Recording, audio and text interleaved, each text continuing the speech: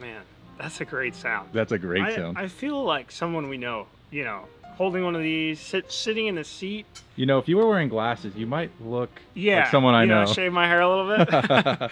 Hey, what's up, guys? It's Julius with the Hookup Tackle. Some of you know me as Hippie. We're in store today. I found a little time, a couple weeks in between tournaments, and we're going to talk about a technique that has kind of taken the fishing industry by storm. You know, it comes from Japan. It's got a bunch of different names, a bunch of different ways to do it, and we're going to dive right into that. Let's go. Welcome to the Hookup Tackle. Oh, what a stud. Yeah. Look at that. That was sick.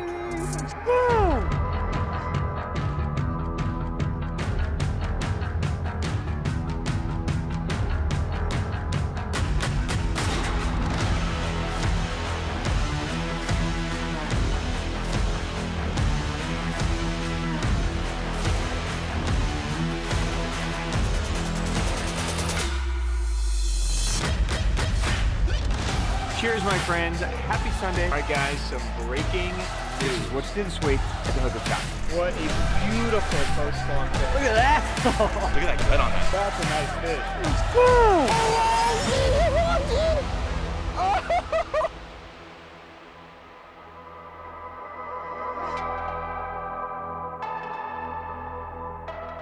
If you guys have been paying attention to professional bass fishing, or you know, you kind of pay attention to what goes on in Japan, you guys have seen this technique. It's called so many different things, right? We've heard, you know, mid-strolling, we've heard, you know, just shaking the minnow. There's a million different ways.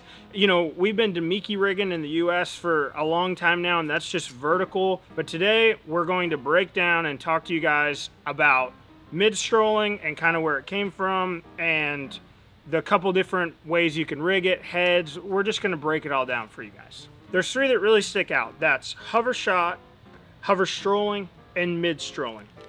And real briefly, the hover shotting is, you know, real small baits, real small hooks, things along, you know, these lines, you know, stuff that's foreign to me, really small. You know, this is Griff's Alley type stuff, right? But this is definitely one version of this technique. The next would be hover strolling. So hover strolling would be the same style hook with that 90 degree, but a little bit bigger. You're shoving nail weights. You can kind of increase in size, but still not too big. And then what you're seeing a lot of these forward-facing sonar guys do is the mid-stroll. So that requires some sort of lead head, right? Whether it's a ball style head or a head to be inserted internally in the bait like this. What I'm seeing a lot of guys doing, and what I personally like, is using a ball head with that 90 degree line tie. And what that 90 degree line tie does is it allows, when I am making this motion of, you know, mid-strolling or shaking or whatever we want to call it, I am pointing my rod tip down or up. We'll talk about that here in a little bit. And I'm shaking my rod and my rod tip. And what that does with these heads, it allows it to roll side to side, and that is the whole action. That is everything we're trying to accomplish, is the bait moving side to side and acting like a wounded bait fish. Another head that we have coming in that I've been using a lot is the Coltiva range roller head. Super badass head. We've got them coming in for you guys. A little bit lighter hook, but that's the one I've kind of, you know, cut my teeth figuring out over the last year or so, and I think you guys are gonna like that one. But Deps has multiple options. This is the RR jig head, and then we also have the spike head, and then their original one, the other head from Deps that's been around for a little while, is the Mitts jig head. And this is one of the original heads designed to get that rolling action. Of course, Deps, you know, they even show you on the back here paired with the Sakamata, and we'll jump into that. One of the better options to put on the back of this head. This technique is, you know, gaining a lot of popularity with forward-facing sonar. And what I mean by that is, you know, we have this technology that allows us to pan around, and when fish are in these, you know, suspended situations, over bait balls, in brush piles, this is a technique that has drawing power, and you can, you know, it imitates what they're feeding, the suspended fish are feeding. And this is one of the best ways we've ever you know, had to target those fish. And it works really well. You know, if fish are in a brush pile, you cast it over them, you know, you shake it through, it draws the fish up, and most of the time they commit. With other baits on forward-facing sonar, you would see that they would just come out and follow the bait. It's been dominant. If you guys have been watching professional bass fishing tournaments over the last, you know, year, it has been, you know, winning tournaments, and guys are being really successful doing this technique. So this technique has been around in Japan for quite some time now, and it's honestly kind of losing traction over there, right? And now we're all starting to learn about it here. This is gaining a lot of popularity, and we just felt like the time is right to help you guys, because you guys are going to start hearing about this. And I don't want you guys to think that this is just a forward-facing sonar, you know, technique. There's many different ways you can do this. You know, if you are, you know, fishing from the bank or even fishing from a boat and you don't have the electronics, that doesn't mean that if there's a dock that you can't present this technique, you know, by a dock post or a brush pile or a laydown that you can physically see with your eyes.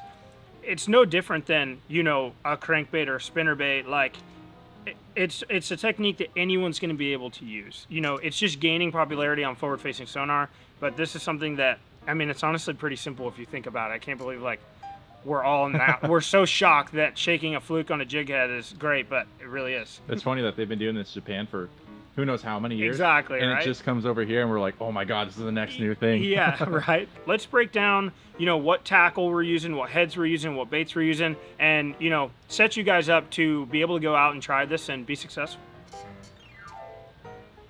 Yeah, baby. Mm-hmm. All right. So before I dive in, you know, and we talk about the different baits, let's kind of touch base on what we're looking for. The bait itself, for me, I feel like has to be like a fluke style profile bait, right? Like a slender shad profile. And what that does is when I shake this bait, so without a boot tail, right? You want a split tail or some sort of, you know, bait that doesn't give off a lot of motion, because the action that you're creating, if it does have a paddle tail or something like that, it's going to overpower the action that you are, you know, trying to transmit to the bait. So if you have the perfect fluke style bait on the correct jig head and you apply that, you know, shaking matter or, you know, pump style, you're going to get that roll side to side that triggers the bite. I've been trying to keep it simple. So I've got 3 options that I just keep in my boat, a couple different colors, and this is where I start. And typically I don't have to leave this zone right here. So the first one is the DRT VTS. It is a traditional fluke style bait. You know, it's got a little bit different form and a couple little fins and, you know, on the back, that kind of stuff. But at the end of the day, this is a, you know, a fluke style shad bait. And that is a 5-inch. I like that 5-inch. You can use an array of different sizes with this technique. You know, I've seen a lot of guys use a 3-inch bait, 4-inch bait. I like a 5. It just suits my style of fishing, and I can see it better on that forward-facing sonar. So the next one would be a Deps Sakamata shad. So this one's gained a lot of popularity. Deps has heads for this bait. This is, you know, kind of your mid-strolling, you know, starting point is what I'm kind of starting to figure out. Again, nothing crazy special about this. Just a fluke style bait. It does have some fins. Man, I can't say anything but good things about that bait. I've been super successful with it. Another one that is kind of sneaky, available here, you know, in the US, and that is a new Yamamoto shad shaped worm 5-inch. And that bait is going to do the same thing, deliver that shad style profile, and when applied on the right jig head, going to get that side to side action that we're looking for. I know you like running the 5-inch, but why do you think some guys like running like the 3 or 4, like the smaller sizes? Like, what situation do you think they would, that size would excel in? So I think it's kind of like in anything, right? Match the hatch. You know, if the bait's really small, obviously I'm not going to try to throw a 5-inch Sakamata on them if all the thread fin shad is really small. I think that's just a starting point for me, is that 5-inch. And like I said, I see it really good on my forward-facing sonar. So I think that's why I start there. But I mean, if anything, if I'm not getting bit on that, you know, I even go to that 4-inch Sakamata shad, you know, and I like fishing that one vertical as well. Gotcha. So maybe for like someone that doesn't have forward-facing sonar, or like a shore guy, right? Say, yeah, like they can run something a little smaller and still work just as effectively. Yeah, you know, if you're fishing, you know, a pond that's got, you know, small bluegill fry or minnows, you know, that kind of stuff, you just find baits that kind of fit your application. And as we kind of, you know, talk about this some more, I have a few other options laid out that are going to fall in that, you know, 3-inch, 4-inch category, because we're not just throwing 5-inch baits. You know, we're learning as we go with this, and we're expanding, you know, sizes and figuring it out. Gotcha. All right, guys, I got a handful of other options that fall into this category that I just want to run real quick through and, you know, just give you guys, you know, a few more options to try this, whether you're from the bank or you're looking at forward-facing sonar. Here's a couple different sizes and profiles of baits that will work for this. So Megabass Hazedong, you know, again, that fat, rounded nose, fluke style bait. That bait right there is going to roll. Couple different sizes. Deps Deathadder, this isn't one that, you know, me and CJ have been playing with a little bit. Again, that same fluke style, but you get a single tail instead of a split tail. That one looks really good. That one also comes in a few different sizes. Imakatsu Huddle Swimmer. Again, just a super realistic, you know, like a Wagasagi style looking bait that it doesn't have, you know, a real significant tail, so it's going to allow you to roll with it. Another one would be the Raid Fish Roller. Super lifelike, realistic. It's just literally like the definition of soft plastic for this technique. Badass one from Raid. It's a dope bait because Raid's traditionally like a shore company. Yeah, right. Like they make their baits for that purpose. Yeah. And it's cool to see them make a bait for that purpose from fishing from the shore too. Exactly. You know? Yeah. No, this is going to apply for everybody. And then these two, you know, when we talk about smaller sizes, if I'm fishing, you know, trying to match that 3-inch hatch, that real small stuff, these are my two go-tos for that. So the bottom up, the Frish. It's a cool little bait. That one is sweet, man. It's got like a half of like a boot tail on it, but it's so subtle enough to where it doesn't get overpowered. And then the last one is the Last Ace. A lot of guys in Japan are, you know, using this guy on Lake Biwa and catching them doing that technique. Super realistic looking. Like, you're really trying to match the hatch? Like, absolutely. That is one of the best looking baits for that technique for sure. So now that we've kind of ran through, you know, what the technique is, a couple different baits, couple different jig heads, I'm going to show you a couple rigged, and then we're going to kind of talk about the rods that I think are, you know, right for this technique, and then we'll kind of show you how to work a little bit and go from there. So here I'm holding the two most popular ways to do this. One is with the jig head, of course, with that 90 degree, and then another one is going to be, that's the Deps spike head. So if you can see, that is inside of the bait. So nice, super clean look. You know, it's got the weight in there, and we ran that through the front. It doesn't tear up the bait that bad, and it looks super clean. So when you apply that, you know, downward shaking action, that bait, what we're looking for is that side-to-side roll to look like an injured bait fish, or, you know, a fish that's just kind of wandering along. Same thing with the jig head. The thing with the jig head is you get more action from the exposed head with the weight being in the front. And the way the line tie is, when I add that shaking motion, this has got a real significant roll, more aggressive and kind of more drawing power, where this is going to be a little bit more subtle. It's just going to be, you're going to apply the same, you know, same shake movement, but this one's not going to move as much water as this one may be. So, you know, if you are experimenting and you feel like sometimes this could be a little bit too much action, then maybe slowing it down in those winter months with that integrated head like that will give you a more subtle, realistic look. So those two right there. I don't think you have to venture out from these two. I think you can keep it in this wheelhouse right here and stay productive. So let's talk rods with this technique. Again, I'm learning this. There's guys in Japan that have been doing this for a while now. We've seen a mix of stuff, right? We've seen super short rods, a 6'5", a 6'6", and then I've also started seeing some guys using a longer rod. We don't know exactly why. 7'5", 7'6". What I am noticing is there's two ways that you can effectively work this bait, and that is shaking it up, right? So one of these motions, so I'm going to be shaking my rod tip and then picking up my slack as I go, you know, trying to kind of like if you're shaking a swim jig, right? Or, you know, trying to like kind of walk the dog like super subtly, kind of one of those motions. It's not too aggressive. I'm just kind of pumping my wrist. And sometimes you don't really have to shake, right? So a lot of the times you cast it at the fish, and, you know, you kind of just reel it up to them, and kind of like a Demiki rig, maybe you hop it once or twice and they eat it. So not necessarily you have to just shake all the time. I feel with the shorter rod, you can shake it down.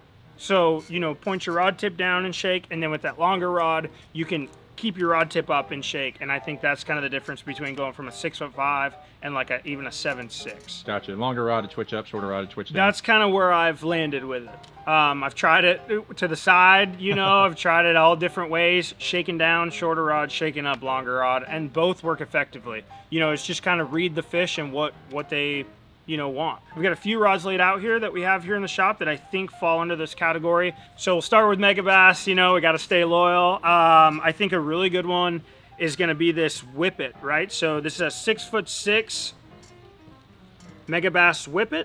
And what's neat about this rod is it's soft enough, but it has that backbone. And I think in America, not that the Japanese don't have big fish, don't get me wrong, but I feel like we fish around, you know, gnarlier stuff and brush piles, and like, you know, you go to a place like Texas and you start mid-stroll, and I'd rather have something with a little bit of backbone if you could potentially catch, you know, 8-10 pounders. Yeah, it's like a fine line of like, you need a light enough rod to work the bait, but if you catch a, you know, like 5-pounder in a brush pile, you need to be able to get it out. So the Whippet is a badass stick for that. You still get, you know, that tip shake that you're looking for, soft in the tip, but it has enough backbone you can put some pressure on those bigger fish and do that. This would also be a badass shore rod for the mid-stroll or, you know, or this technique, because, you know, if you're around trees and that kind of stuff and you're kind of skipping it around docks and, you know, shaking it around, that kind of stuff, I think this would be a good one for you guys as well. Yeah, definitely. With how the tip loads on that one, like you can make a short little like tight cast. Yeah, a little roll cast, little pitches, and then, you know, shake, shake, shake.